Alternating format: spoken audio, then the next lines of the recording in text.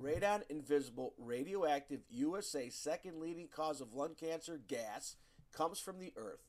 Most American homes have negative basement lower floor pressure due to HVAC cold air return duct leakage, supply duct leakage in crawl spaces and attics, house stack effects because light warm air rises, moist air effect because light moist air rises, exhaust fans, basement fan contraptions that suck air out of your home that waterproofers sell.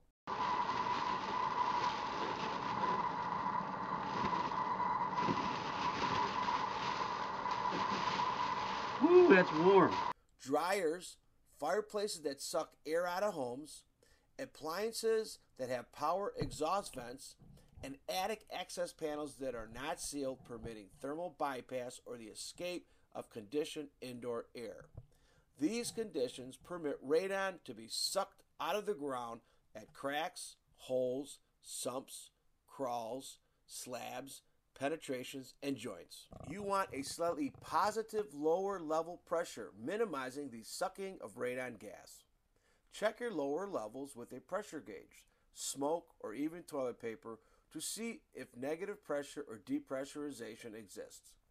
You may need to seal cold air returns, seal sub pumps, keep house fans off when not in use, seal attic access panels, seal ductwork in attics and crawls, keep interior doors open, run a basement dehumidifier, condition crawl spaces properly with proper 100% floor vapor barriers, install chimney balloons and chimneys that are not being used, and finally open lower level HVAC supply register grills to blow furnace conditioned air to slightly pressurize your lower levels. If your basement blows, it cannot suck radon. You can test this yourself or have your home tested and countertops granted by a certified licensed home inspector. If you have radon, you need to call a mitigation, reduction, removal expert to test, evaluate, and repair or install a below slab depressurization system, mitigation system, or a reduction radon system. Please visit my website for more information. Please rate, subscribe, and share this video so more people can be aware.